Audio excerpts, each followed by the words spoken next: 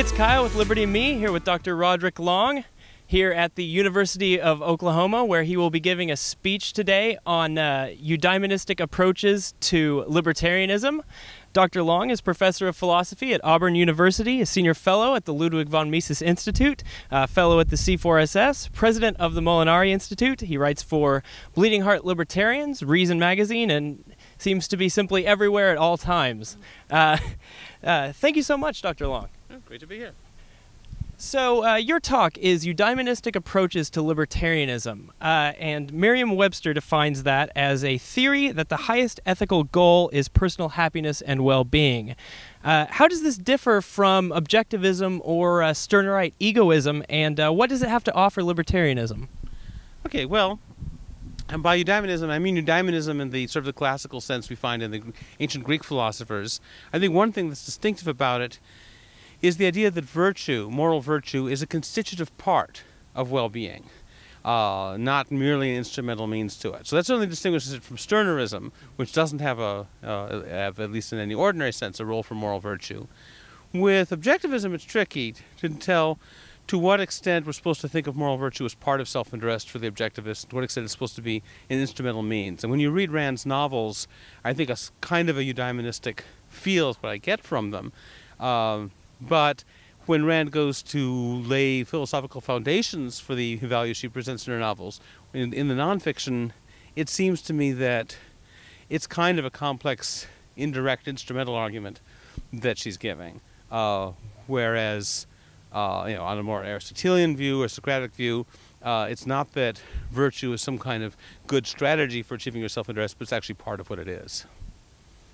So what does that have to offer libertarianism? Well, libertarianism, there's been this long debate between deontological and consequentialist, or you might say natural rights versus utilitarian approaches. And one of the interesting things about eudaimonism, there's at least many versions of eudaimonism, have this kind of unity of virtue thesis, where the idea is that the content of each virtue is partly determined by the contents of the other virtues. So, for example, if you have courage, which is the virtue of deciding when to face danger and when not, and if you add, which risks are worth taking, and then you have, let's say, justice, which is about, for example, paying your debts. Well, what if, in order to pay a debt, you have to do something risky? Cases where it's risky to pay your debt, you have to walk through a dangerous neighborhood to return the thing or whatever. So that courage plays a role in deciding whether that's a risk worth taking. Justice decides, what counts as an excuse for not paying your debt. So you can't really determine the content of one of them apart from the other. Well, one thing that means is that a highly consequence-oriented virtue like benevolence or prudence is going to partly be determined by and partly determine the content of a more deontological virtue like justice. So that the content of our rights is going to be partly influenced by consequential considerations, but it goes the other way too. It's not a one-way street.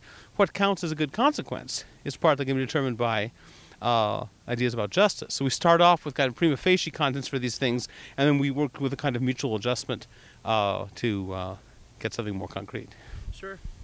So why should libertarians read someone like Foucault? Why should libertarians branch out from what is considered the traditional libertarian canon, at least in America? And what are some thinkers that you enjoy, that you draw from a lot, who are outside of that libertarian canon? Okay, well, Foucault is someone who is really interested in issues about power, the nature of power, the nature of domination. He's going to initially turn off a lot of libertarians because he's interested in forms of power that don't violate the non-aggression principle.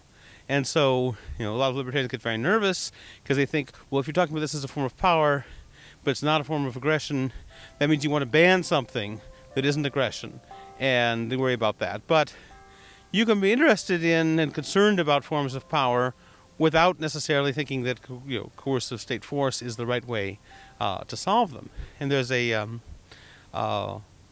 people sometimes think of Foucault as being kind of hyper-pessimistic because he sees sort of power relations everywhere, and he seems to think that even strategies for liberating ourselves from harmful forms of power tend to have the danger of turning into some sort of oppressive form of power as well. But there's a quote that I know I like from Foucault, which is that the claim is not that everything is bad.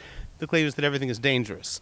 In other words, power relations per se aren't bad. There are certain kinds of power relations. One's he calls domination, that severely restrict your options. He thinks they're bad. But it's not that every power relation is bad. I mean, we're sort of, society is constituted by power relations.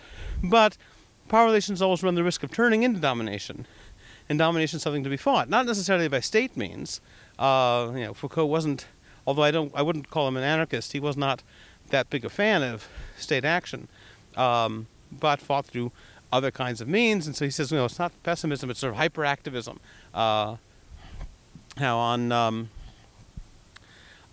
Another theorist that libertarians should be fonder of.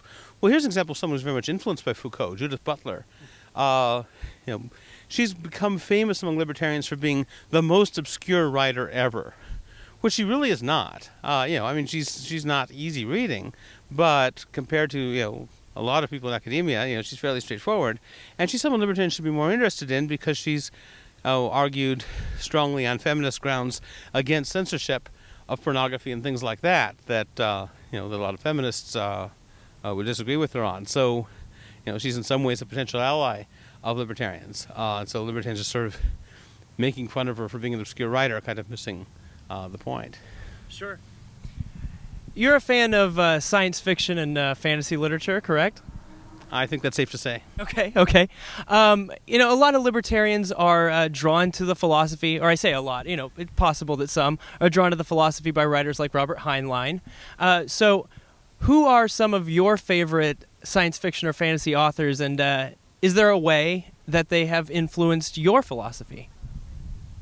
Okay, well, I am, one guy I'm a fan of is Ken MacLeod. He's a Scottish science fiction writer two of his chief influences are libertarianism and Marxism, which he combines in some sort of interesting ways.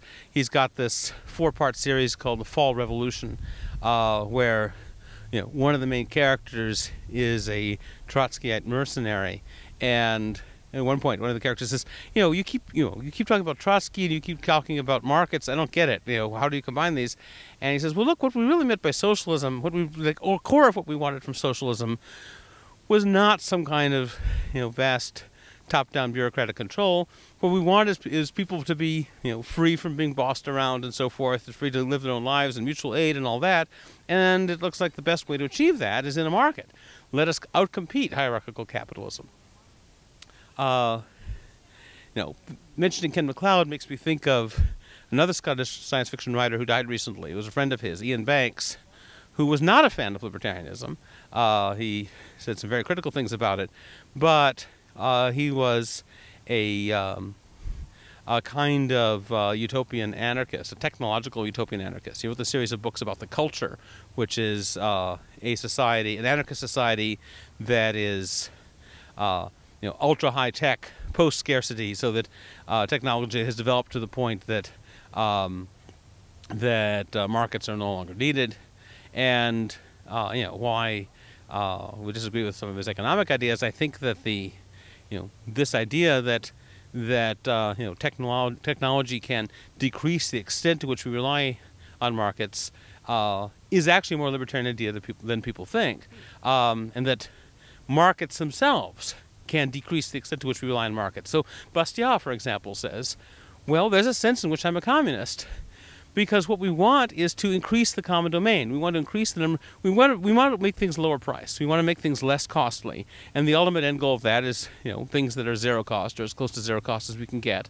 But he thinks that markets tend to do that, whereas Ian Banks would be suspicious of that claim.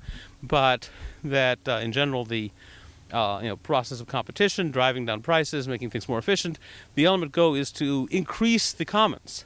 And I think that hooks up interestingly with a lot of things that are going on nowadays with intellectual property, where Bill Gates accuses those of us who reject intellectual property of being communists. Well, okay, so we're communists. We're pro-market, pro-private property, free market communists. Sounds good. Sounds like a good, well-reasoned place to be. Thank you so much, Dr. Long. It's been a pleasure. Look forward to speaking to you again in the future.